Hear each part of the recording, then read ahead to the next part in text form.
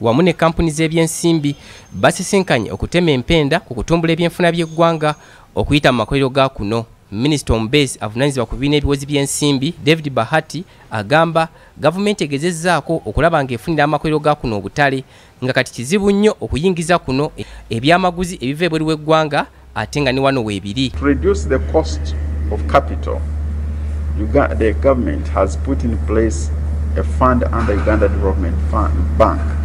We have now invested 481 billion and we want people to use and take advantage of this.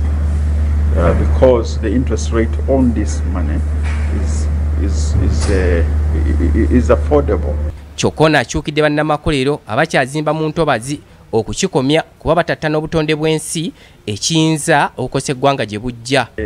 The production that you are engaged in must have procedures that protect the environment, for example, avoiding pollution, contaminating the environment. All these things are already in our policy. Senkulu w'ekitongole ekivunaanyizibwa ku kufunira bannamakolero akatale ebweru w'eggwanga ki Uganda Free Zones Authority Hez Alinda asaba bannamakolero okukozesa ofiisi ye okugaziya akatale k'ebintu byabwe ebikolebwa kuno.